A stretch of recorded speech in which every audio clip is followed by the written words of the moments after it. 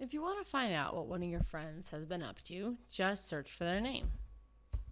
If it's someone that isn't a member of Race Cues, you have the option to invite them to Race Cues by email. When you're in someone's profile, you have the option to follow them. If you are following them and you go back to your journal, you can see that I am following 3 people. So if I click on the following bar, I'll get a list of their recent activity in date order.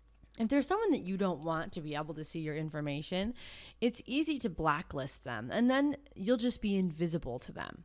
So if you go to your journal page and you click About, in the settings, you can control these quick tip pop-ups, change your email password, and put in the name of people that you would like to blacklist.